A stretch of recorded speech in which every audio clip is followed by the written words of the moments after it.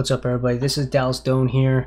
Today in this video, what I'm going to do is I'm going to teach you how to copy transforms from one object to another. And this is really important. I mean, if you're coming from Maya, it's really simple. You typically just select the object. You just select all of these values and just Control C, and you can just paste that right into your new object. In Blender, things don't quite work that way. Again, just another usability thing, but once you kind of understand how to do it, it's actually pretty simple as well. So for example, this is my low poly version of this screw head that I have right here that I put onto my MPX. Some of you who might have been following along, I have been working on this MPX. This is kind of where it's at right now.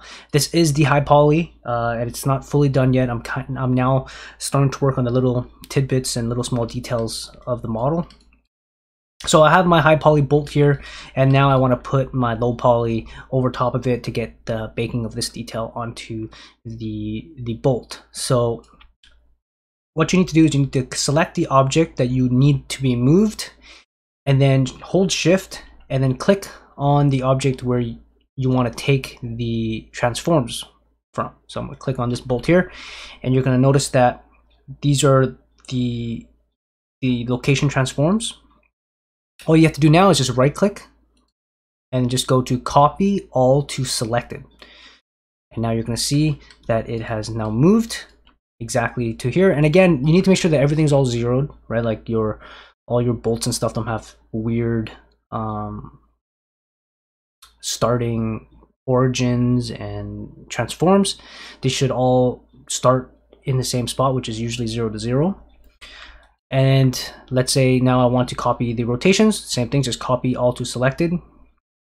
And then there's also a little bit of scaling here to kind of fit this little hole or insert.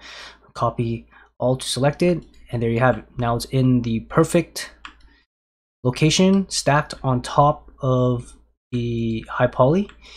And now you know for sure that it's in the same spot because again, they share the same pivot point and origin from the get-go.